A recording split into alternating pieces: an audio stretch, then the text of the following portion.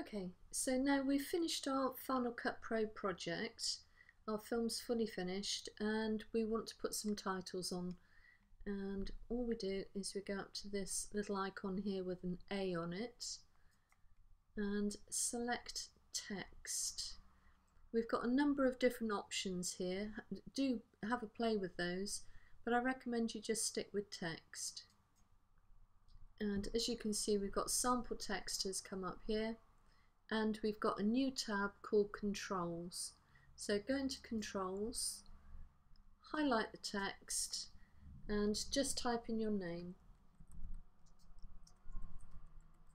So Jane Dunstan, and we can see what we've got by looking in video, and that looks fine. And then just click and drag onto the timeline.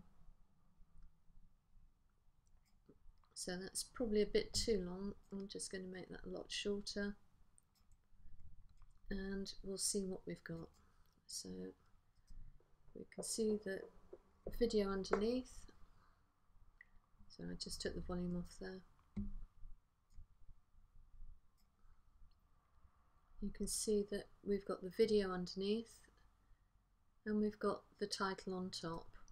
So to get a bit more control over that, we're going to fade it in and fade it out again. So down to the pen tool and up to the text.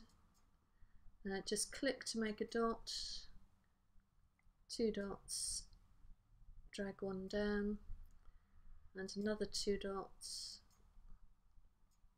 and drag that down. And we'll see what that looks like. So taking that right to the front. So that fades up quite nicely, and that's about the right length. So that works very well. So that's with a fade up from black on the video and a fade up from black on the titles.